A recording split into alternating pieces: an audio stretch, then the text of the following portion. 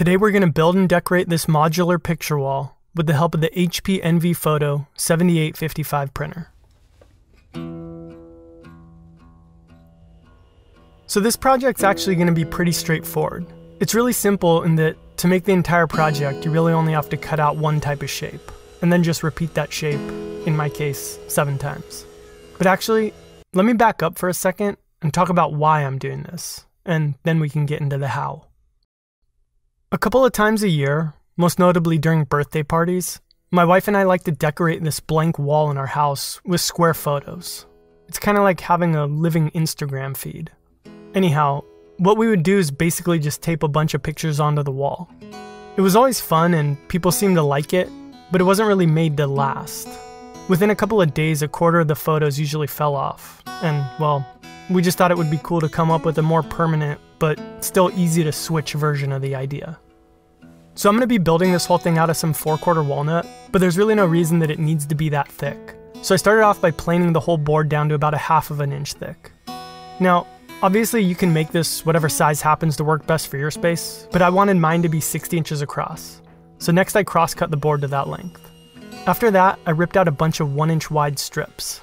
I'm going to be using 7 of them in total, but again, you can make more or less depending on your space. Just having a bunch of strips of wood on your wall would be nice and all, but to actually make this thing function, the next thing I did was cut a groove that will go along the tops and the bottoms of the back of each of the strips. This is what the photos will slide into and what's going to keep everything in place. When you finished cutting your pieces, this is about the shape that you should be left with. By the way, my grooves are about 1/8 inch in either direction.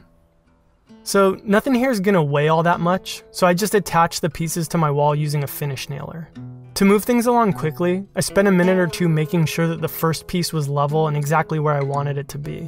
Then I cut these 2 spacer pieces out of some mat board. To nail in each subsequent piece, I just stick my spacers in to mimic the size of the photos, and then repeated the process, just kind of working my way up until the whole thing was done.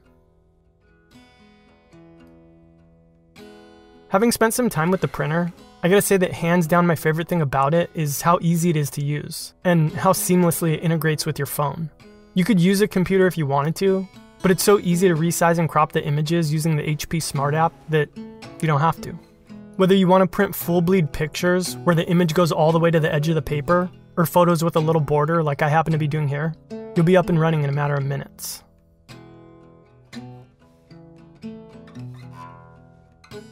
It seems like the cameras in our phones have been a suitable replacement for having a dedicated camera, at least for most of us, for the past 10 years or so. And the fact is, they keep getting better. And it's true that they might never get all the way there, but the quality gap between camera and camera phone is definitely narrowing. And while that's awesome, one of the results is that we take more pictures than ever, but print fewer. So they just sit there, eating up hard drive space, never to be seen or, more importantly, enjoyed. So that's kind of what this project was all about, giving ourselves a convenient and easy way to take the photos that we capture with our phones and getting them up and onto our walls. Because at the end of the day, scrolling through our camera rolls and sharing things over social media is great,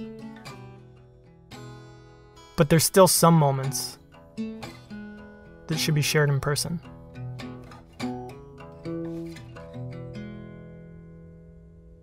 See you next time.